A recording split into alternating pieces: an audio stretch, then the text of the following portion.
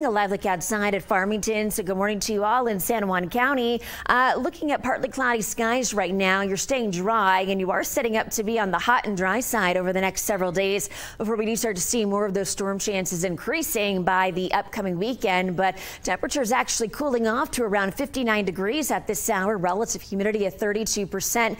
And we do have that north wind coming in at about 7 miles per hour. But still, that satellite and the radar really showing kind of a state divided. We're looking at clear skies out to the east, more cloud cover across central and southwestern portions of the state. And we were tracking a couple of isolated showers and thunderstorms over the last couple of hours, really across Grant County, just to the east of Silver City. But notice as they pushed up to the north and northwest, they are continuing to dissipate, not tracking any lightning strikes, but we are tracking just some pockets of some of those light to moderate rain showers at best. Outside right now, we're waking up to numbers in the mid 70s here in Albuquerque, upper 50s, or I should say upper 40s in Durango right now. Also Pagosa Springs at 48, 66 degrees in Santa Fe this morning. So good morning to you with the low 70s in Tucumcari, 76 in Roswell. So a warm start for you with the mid 70s in Las Cruces and Silver City, waking up to about 70 degrees. For the rest of our Monday, it's definitely a quiet start to the day. We will see unseasonably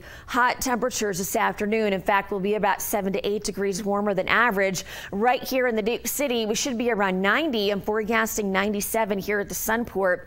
And with more of a typical monsoon pattern shaping up with that ridge of high pressure now shifting to our east, we'll see more of those showers and thunderstorms kind of favoring southern sections in southwest New Mexico.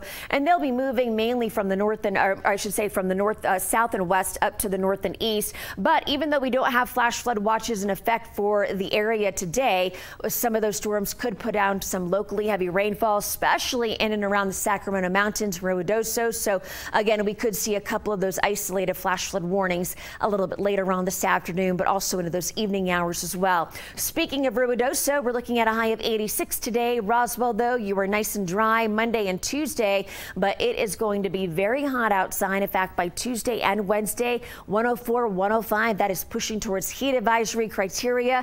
We're in the mid 90s in Lordsburg with more of those scattered showers and thunderstorms today. Window Rock at 87, Grant's coming in at 89, 93 in Farmington. We'll see a mix of sun and clouds this afternoon, back in the upper 90s for Wednesday and Thursday, with isolated storms moving in for Friday and the weekend. 95 degrees in the Espanola Valley today, with Chama coming in at 83. We'll be about 10 degrees warmer in Santa Fe at 93, but notice that storm chance only at about 10%.